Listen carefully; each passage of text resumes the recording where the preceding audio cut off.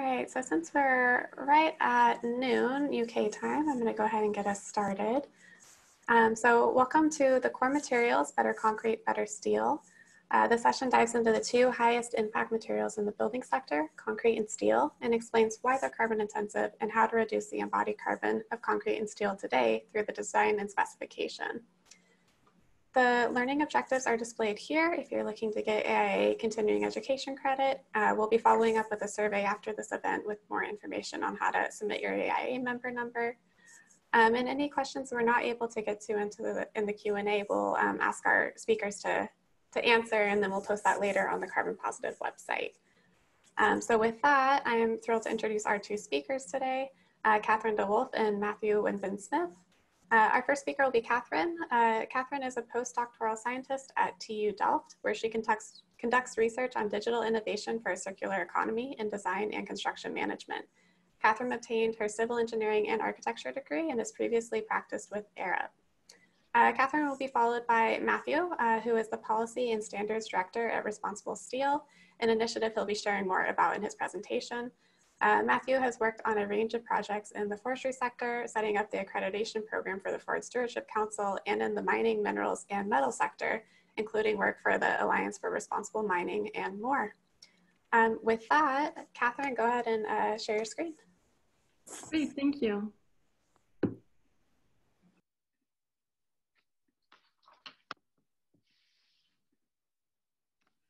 Hi everyone, thank you for inviting me to talk about the work that we did on the concrete industry.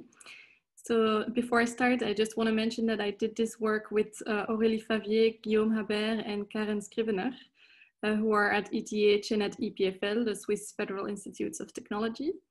And you can find this work in the report that we did for the Europe Climate Foundation, which I show here on the slide. So really, what got me into this into this topic is looking at those building structures. And here you see two domes that at the time of their construction were the largest concrete domes in the world. So you might recognize the Pantheon of Rome, built about 2,000 years ago, and then the King Dome in Seattle, built in the 70s. And this is what happened only 24 years after its construction. So it got imploded. And so this really sparks the question, what do we do about those concrete structures if their lifetime is shorter and shorter, and how do we deal with the embodied carbon of those building structures? Now, there are different challenges that we try to address in our research. The first is the energy and greenhouse gas emissions. And when you look at the cement industry, it's about 5% of all greenhouse gas emissions. So I think there is a major role to play for the cement and concrete industry here. The second challenge is waste. Really, a lot of construction and demolition waste is created. And in Europe, it accounts for about 30% of all solid waste generated in Europe.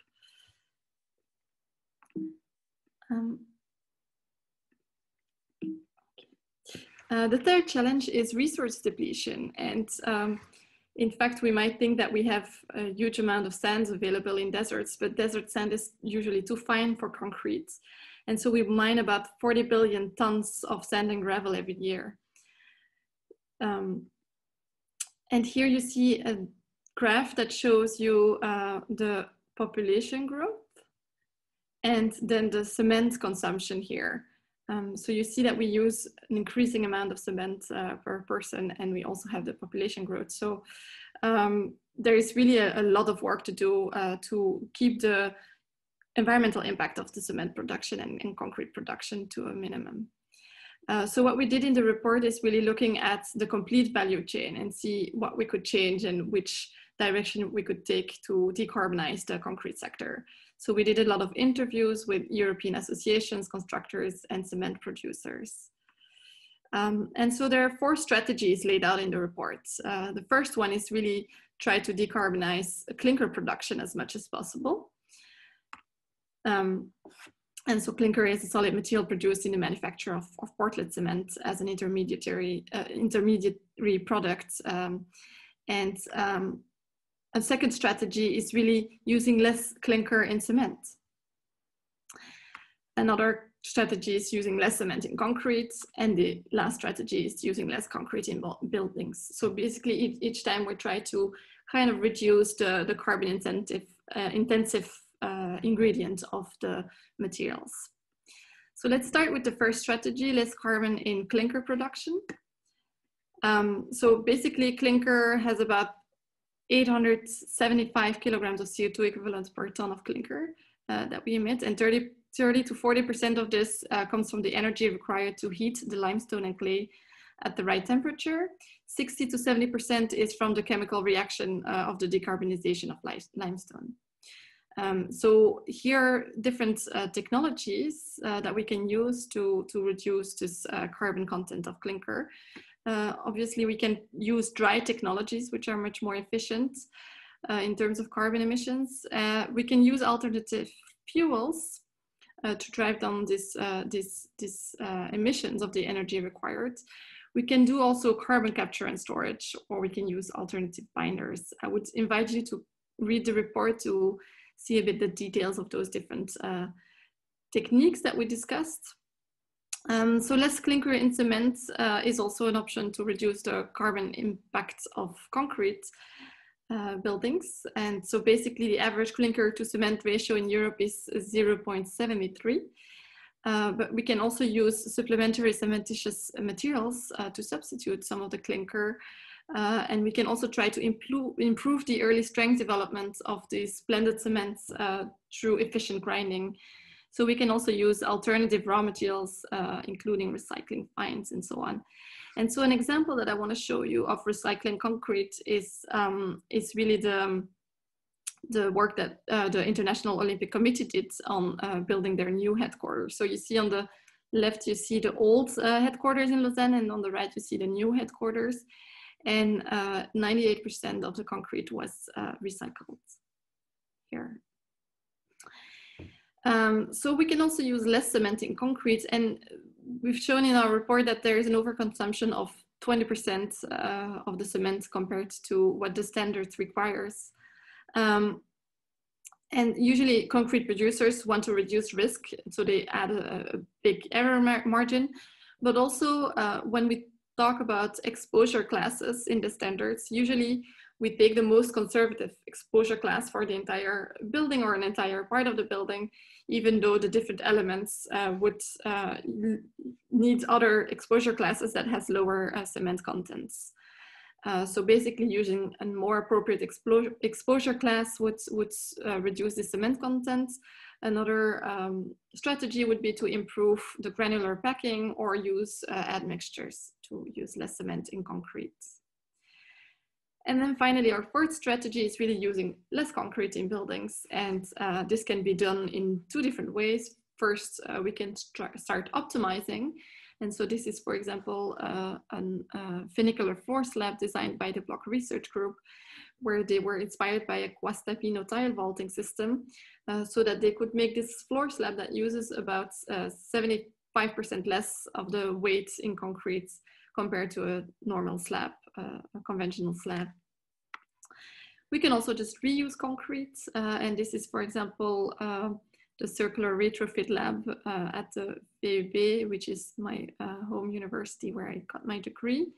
And so they have these elements on campus from the 70s, which they are reconverting now, thanks to their ease of reuse, thanks to these prefabrication units. So this obviously works more easily with prefabricated concrete than with concrete cast in situ. And so here is another example of work done by EPFL students in Saint-Aubin in Switzerland, where they redesigned different types of structures with these prefab elements here from this concrete structure. And here you see that they were trying to see how they could disassemble this building structure. So we looked at different scenarios in this report. So the first scenario is really the reference scenario. So this is really just asking a low investment from one actor, the cement industry, But then scenario number 1, we called it breakthrough technologies, asked for a very high investment, but also just one actor. Scenario number 2 is efficient use and recycling, which asks low investments, but from multiple actors on the supply chain. And then the third scenario is called structural optimization and circular economy, which asks high investments to different actors on the supply chain. So here are the different techniques that I discussed in the previous slides, and they are applied to the different scenarios as shown here. So don't hesitate to look into the report to get more details of the different scenarios. But I just want to show you the results in CO2 emission reductions. So this is the reference scenario, basically business as usual, asking just the cement industry mostly to do efforts. The breakthrough scenario is really investing a lot in more high investment technologies, but just really the cement producers mostly. And then scenario 2 is really all of the actors, but lesser investment. And then the scenario 3 is also including the structural optimization and circular economy efforts.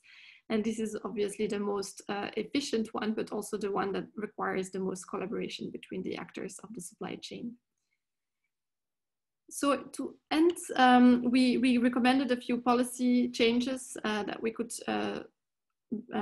because this was for the Europe Climate Foundation, so we wanted to show a little bit what we could do in terms of policies to reduce the carbon impacts of the concrete sector. So basically you can obviously close the older, less efficient plants. Regulating landfill would be also really positive. Providing public-private financial support for carbon capture and storage. Incentivize local partnerships between cement and waste producers. Compensate for loss of productivity for the supplementary cementitious materials. Invest in efficiency clay calciners and require carriers to provide more than one granular class. Include more time for design as a criterion for awarding contracts and enforce respect of standards. And then the last one is tax complete demolition and promote deconstruction, which is really to go towards the more circular economy and structural optimization policy. So these are a little bit the conclusions of the report. I will invite you to look a little bit at the work of Aurélie Favier, Guillaume Habert, and Karen Scrivener that did a lot of work for this research on concrete and how to decarbonize the concrete industry. Thank you very much. Great, thank you, Catherine. And with that, we'll pass it on to Matthew. Thanks very much, Lindsay, and thanks very much, Catherine. Can you see my screen? Yes. Yes. Wonderful. So I'll jump right in there, and it's a pleasure to be here. So to go over some of the same ground from a steel perspective, why is steel carbon intensive? To make this very, very simple, and of course it's far more complex than this, there are basically two ways of making steel. One is from iron ore, you dig it out of the ground, and that's iron oxide. That's the chemistry lesson. And the other way of making steel is to use scrap metal. And in both cases, you need some energy to do that. From the iron ore route, the traditional way of making steel is to use coal, carbon, for your energy. And that will also grab the oxygen off the iron oxide, leaving you with Fe, iron, and CO2, GHG emissions out of the chimney. For scrap metal, you're using a lot of electricity and you're melting it. So those are the two basic routes. For scrap metal though, you have to ask, where is that electricity coming from? And the answer is, if it's coal generated or natural gas generated, then of course you're creating greenhouse gas emissions from your electricity generation. And of course also you need the iron ore, you need the scrap metal in the first place, which has come from iron ore. So scrap metal is not an immediate route, if you like, to avoiding iron ore. So where does the carbon come from today? About 72% of the world's steel production comes from iron ore, and the rest more or less from scrap.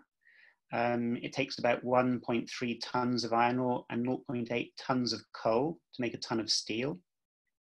If you compare the emissions, it's a lot less emissions intensive to make steel from scrap than it is from iron ore.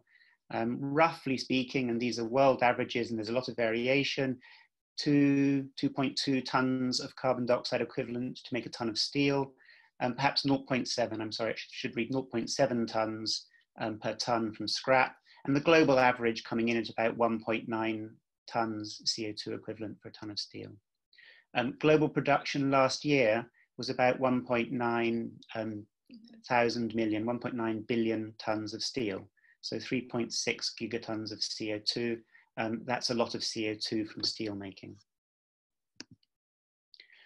The steel is endlessly recyclable, so the longer term, the future for reducing GHG emissions from steel must be, if we're going to go on using steel, to reach the circular economy using more scrap and ensuring that the energy for scrap, the steel made from scrap, comes from renewable energy. So that's the long-term future. There are some challenges with that. One challenge, if you like, for moving there fast is that 80 to 85% of steel scrap is already recycled. So whilst there's room for improvement, there's not a massive room for improvement to bite into that 72% of steel, which is currently being made from iron ore, because a lot of the scrap is already being recycled in current steel use.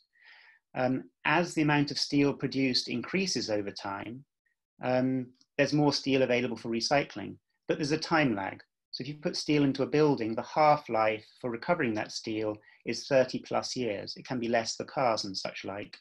And that's reflected in that diagram on the right showing the change in crude steel production from iron ore and from scrap in China, and then predicted into the future, that the amount of scrap will increase over time, the amount of steel from iron ore will decrease, but it takes some time to get there. A few more numbers there. If you look at the steel stock in a developed economy, you're looking at 12 or 13 tons of steel per head in today's stock. In China, which is, if you like, on that road to a developed economy with the infrastructure, the buildings, you're looking at 5 tons per head. And in India or Africa, where the future demand will come from, around 1 ton a head. Now that can change, but it gives you an indication of the amount of steel that the world is likely to need over the next 30 or 40 years. And that's reflected in those numbers for the percentage of steel made from scrap today. So the most advanced in terms of time, developed economies, a very large proportion of their steel is coming from scrap. And the economies which have developed more recently, it's a lower percentage, as you would expect. So what can the world do to reduce those huge greenhouse gas emissions coming from the steel sector? Well, one thing is to use less steel, use steel more efficiently. And there are a number of ways of doing that, reducing the more efficient engineering, so using less steel to do, avoiding over-engineering of steel, using alloys which increase the strength compared to the weight of steel, and clever design using less steel. We can recycle more. There's quite a good story to tell on recycling, 80–85%, so it's challenging to increase that massively, but we should certainly try and recycle as much as we possibly can, improve recyclability, and there are elements of design there to make recycling and indeed reuse more possible. And we should be looking for ways to use the best material for the job. Now we're looking at GHG emissions particularly, and steel can then be compared with concrete, with aluminium, with glass, with wood, with other materials. The best material may not be steel, but we should look at the comparison on a like-for-like basis, and also I think consider other environmental and social issues to choose the best material for the job, and also to think about life cycle issues in that respect. But as well as all that, and I emphasize as well, we need to reduce the GHG emissions from steel making. From scrap, that means how do we achieve more scrap metal using energy from renewable energy sources, and ultimately to reduce that net emissions to zero. And for primary steel, it means phasing out coal. And there are ways of doing that, for example, by using hydrogen instead of carbon as the reduction material. But then you have to make the hydrogen, and that requires energy. So then again, you're looking at renewable energy to produce your hydrogen, fundamentally. And then we can look at carbon capture and storage. We can look at other sources of carbon from biofuels, for example, from eucalyptus charcoal, etc. So there are ways of doing this. It is very challenging. And for primary steel making in particular, that's expensive. We're looking at to change the way primary steel is made over the next 30 or 40 years. You're looking at a few trillions of dollars of capital investment. And that's to make a product which is perhaps 20% more expensive than a comparable product today made from coal. So what's best practice for steel users and specifiers? And I want to start off by, I suppose, making life a little bit more complicated for everybody by saying, well, surely it's just specify low GH steel. Yes, that's got to be good, hasn't it? The problem with that, if it's only that, is that at the moment, it looks good from the project perspective. So my project maybe is using steel from a supplier using primary metal from iron ore with a high GHG footprint. And I specify for my project, well, I'll use a low GHG steel. And the shortcut for that is to use scrap-based steel. So my GHG emissions for my project have gone down and I feel good about myself. The problem with that is that in a world in which the supply of steel from scrap is limited, that is likely to mean that somebody else that was using that scrap is now using steel made from iron ore. So the world hasn't reduced its GHG emissions, even if your project has a lower GHG footprint. So what's the way around that? And it's a challenge which I think a lot of us have been scratching our heads around, how to use the support from downstream users of steel who are committed to reducing their GHG emissions without that becoming a shortcut to using scrap, but then the scrap is replaced by iron ore used somewhere else. For responsible steel, our proposition is that you should be looking at the proportion of iron ore and scrap metal and in the steel you use and specifying thresholds that take account of that proportion.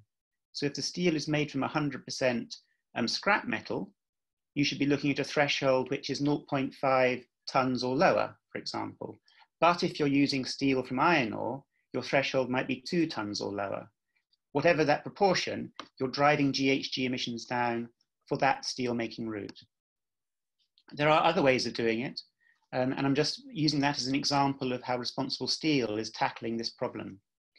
More generically, what should you do? And I'm targeting this if you're in the using, specifying part of the supply chain for steel. And I wanted to say 3 things: medium, long, and short term. Long term, start with where we need to get to. We need to get to net zero by 2050, give or take. Ask that question and focus on that. Having asked that question, what's the roadmap to get there? What are the 5-year, 10-year milestones on that journey? And that may be quite a complex journey. And then finally, this is not an excuse for delay. What can be done now? What can be done today? Very sort of high level generically, I think all organizations could set their own net zero date. Ask what that means, ask what that date could be, and set it and make that commitment. In terms of steel procurement, work out within that date, what does that mean for your steel procurement, and think on a 10-year timeline. And then one's looking at signaling. Find like minds, group together with other organizations who are making the same commitments or similar commitments, and signal your commitments as loud as you can. And they will be to some extent future looking. Simply saying we are committed to net zero by, let's say, 2050, creates market demand. It will allow steel makers to make the investments needed to meet that demand. But also think shorter term than that, 2030, 10 years time, or 5 years time. And these are examples of the kinds of commitments that steel users, depending on your use of steel, could make. In 5 years time, we will only source steel produced by steel makers with their own net zero target date. In 10 years time, we will only source steel that meets a responsible steel requirement or an equivalent, or another standard. But those are the kind of commitments you can make to create demand. Finally, on the right there, just to draw attention to, it's not just a responsible steel story. There are standards out there. There is complexity out there. Standards and assurance are designed to make that complexity easy, so that the complexity is built into the standard, and then suppliers, downstream users can reference those standards. So looking for green building standards like the US LEEDs approach, the Australian Green Star, BREEAM. There's a project, Steel Zero, that we're working with the climate group to help work out how downstream users can make their specifications simple and then commit to them. And then there are organizations like the Science-Based Targets Initiative to work with companies to help them design effective science-based targets to reduce their greenhouse gas emissions. So there are lots of resources out there to try and deal with that complexity. And finally, on my final slide, I've just given you a couple of, I've given you my details if you'd like to follow up, and also some links to the Science-Based Targets Initiative and a link to my colleague at the Climate Group who's leading that work on Steel Zero. Thanks very much. Great, thank you so much, Catherine and Matthew. We have a couple questions coming in, but I have one question, Matthew, for you while you're up. Do you have a base point for how many companies have committed to responsible steel, and how easy is it for designers to find that information? Thanks very much. Yes, our membership is on our website. There are at the moment 5 steel makers who are members of Responsible Steel: ArcelorMittal, BlueScope, Outokumpu, Aperam, and Voestalpine. And we hope that will be growing. Well, it is growing over time, and we expect it will be growing. We hope we'll be able to make new announcements later this year and going into next year. Those steel makers commit to having, details are still under development, but we expect them to have at least one of their steel making sites certified within 2 or 3 years of the system becoming available. ArcelorMittal have announced their timeline to get their Flat Steel Europe certified, and that's on our website, and have Flat Steel Europe ArcelorMittal certified by the end of next year. And BlueScope have announced that their site in Australia will be under evaluation, will complete the evaluation by the end of next year also. So we expect that to be growing, but that's where we are at the minute. Great, thank you.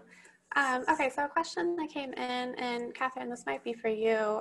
In your report, did you look at alternative pozzolans? So this question is specifically on volcanic ash in concrete. What research has been done, and can you quantify the embodied carbon reduction of that?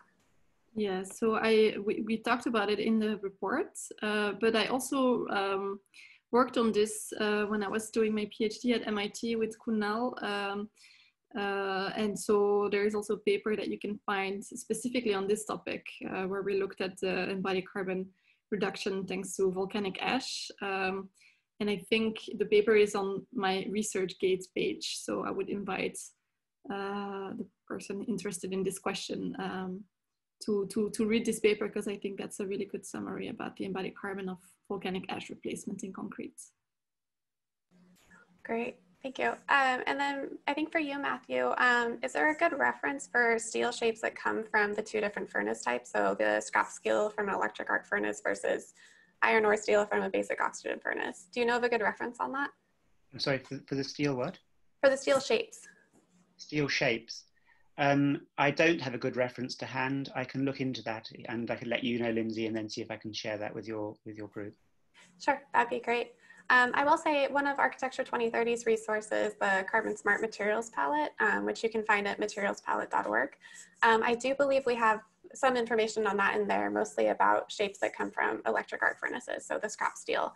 Though I'd also have to look into the basic oxygen furnace side as well. Thank you. Let's see if we have one more question.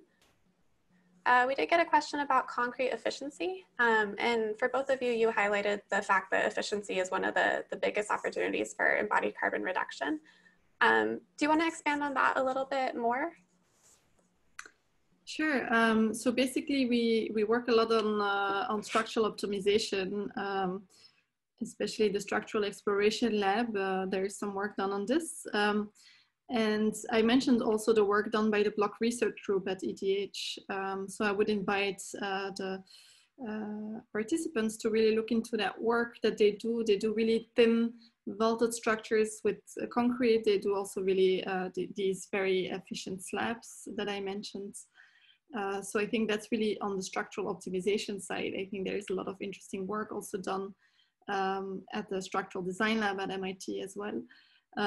So basically, this is really the structural optimization part, but then there's also the reuse part, or where we really look into prefab concrete elements that we can reuse and so on, which would also be interesting to look at. And therefore, I would really recommend looking a bit at the circular economy work at TU Delft, but also at the VUB, done on those topics.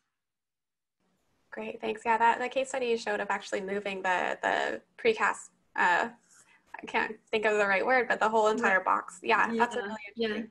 Yeah, that's a quite impressive example, but obviously most concrete structures don't look like this, but this was really an example of a building that was really designed to be disassembled in a sense, because none of the connections were really cast in place, right? So it was just sitting there with gravity, and so we could just really take it out without breaking anything.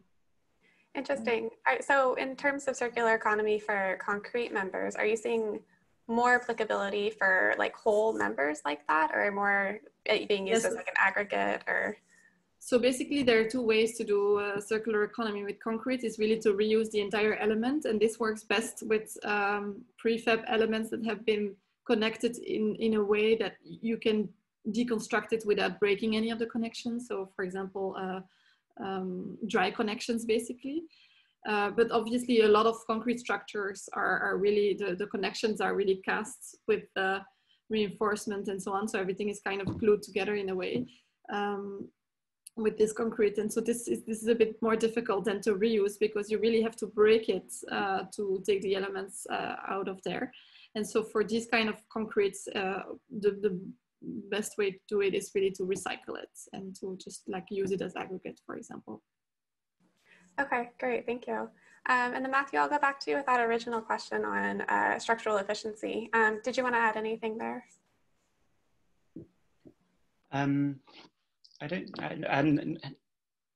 So could you remind me what the question was? Sure. I was listening to Catherine's reply, and it was very interesting. I've forgotten what the question was. Right, not a problem. So the question was around, both of you highlighted efficiency and material optimization as a key opportunity for reducing embodied carbon. Just wondering if you have anything additional to add there regarding steel efficiency. Well, maybe a little bit, just to add a little bit to what I was mentioning about alloys. So niobium, for example, one can use high specification alloys to increase the strength and then greatly reduce the amount of steel being using. I'm not a structural engineer, but some of the examples that I've heard people speaking about are reducing the specifications of the steel as one moves up buildings. So the higher up the building one goes, the less the steel strength specification needs to be. Those kinds of elements, and also in fact looking at the and those sort of concrete designs which Catherine was saying, there's a similar approaches to steel being used. But I'm afraid I'm not an engineer, so I'm not sure how much I can really contribute to that. Right, great. No, that's helpful. I will also say for the attendees, we do have a session later on that focuses on structural optimization. It'll be the first session after the break. So I believe in about an hour and a half or so from now. So if you're interested in that topic, you can learn more in that session. And that's all I'm seeing for questions. So we could probably go ahead and pause this there. For the attendees, you can find your next session on the CarbonPositive website on the agenda page, which you can see here. And with that, I just want to say thank you again to Matthew and Catherine for your expertise and your insight, and we hope to see you all on a later session. Thank you. Thanks, Thank you very much.